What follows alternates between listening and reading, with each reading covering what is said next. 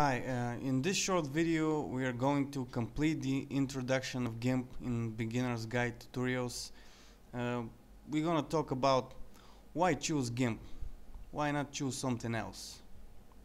There is so much out there, why you should choose this particular software.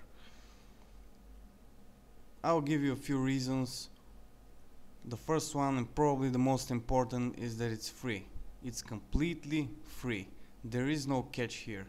You don't have to use any services that are paid. You don't have to upgrade to some kind of a pro version. Nothing like that. It's completely free. The second reason is that it's very powerful, full-featured program. Don't think that just because it's free, it doesn't have what it takes to complete your tasks. The only probably negative thing is that it is not up to date to those commercial softwares, but how can it be? I mean, the people who work on it, Gimp community, they're doing this without getting paid.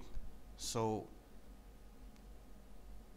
it comes to mind that it makes perfect sense that it's not up to date. But as we speak, people are working on it, perfecting it, and soon it will get better and better and better. So choose Gimp.